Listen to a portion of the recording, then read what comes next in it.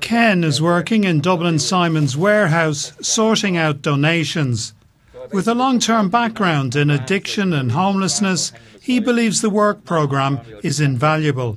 When I finish my time here, I'll be able to go on and get a full-time job, and I'll be able to work 40 hours a week, I'll have no issues with it, working with people, because when you're in addiction for 20 years, being on the streets and that, you don't like being around people, so you push everything away, So this way it builds you back up.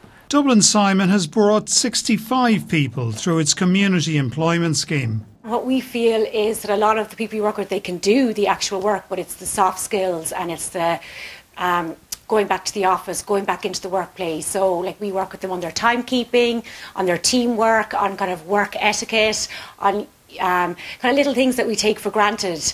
Originally from Mexico, Anna became a healthcare professional here after coming through Dublin Simon's programme.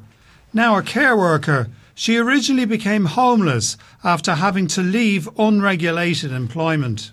I feel useful. I feel my skills are useful for the society I am living in.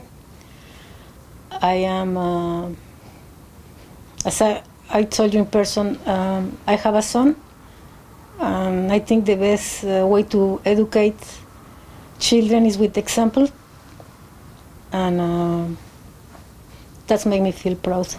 Dublin Simon is now hoping that labour shortages will encourage more employers to take on former clients. John Carraine, RTÉ News, Dublin.